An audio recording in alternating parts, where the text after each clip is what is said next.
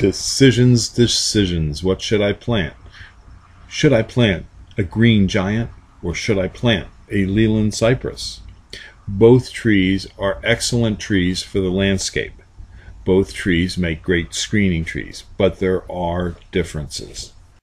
This is a green giant planted next to Leyland cypresses. They were all planted at the same time, and the green giant here shows a much denser, fuller conformation than the Leyland cypresses. Now these are all planted in a heavy shaded area with a full canopy above them. But they do get about 2 to 3 hours in the morning of morning sunlight.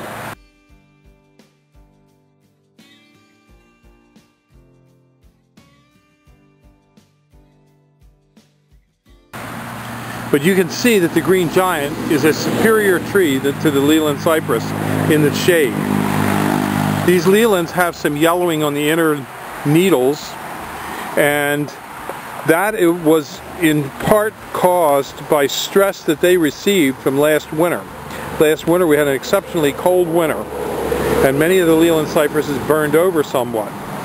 These had some burned, they have recovered to some degree, but the green giant had no damage to it whatsoever.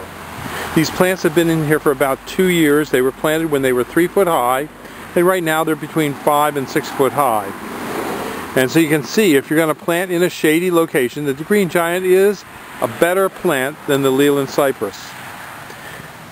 We at Highland Hill Farm grow thousands of Leyland cypresses and green giants. And we do recommend both of them for shaded locations. Not full shade, but shaded locations. They need a few hours sun a day. But as you can see from this video, the green giant is a superior plant than the Leyland cypress.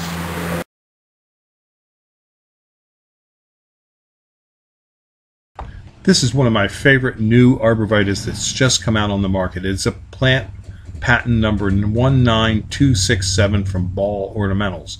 It's called Forever Goldie, and it is a western red cedar type of arborvitae.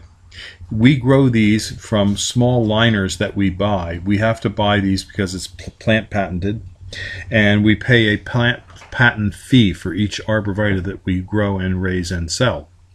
We put these in small pots and pot them up, and then we will pot them out in the field, and we will also have them in larger 3-gallon pots for sale. This plant is an excellent plant for your patio or the back of a border. It has great orange color in the fall. It's upright, drought tolerant. It's an evergreen featuring scented foliage, and it has heat resistance. Oh, what more could you ask for?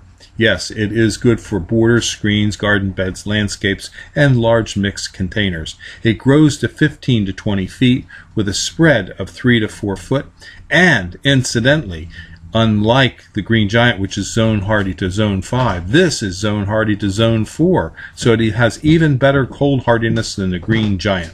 So give us a call if you want some at Highland Hill Farm. We're on Route 313 in Fountainville, PA, and we do deliver and plant the Forever Goldie arborvitae.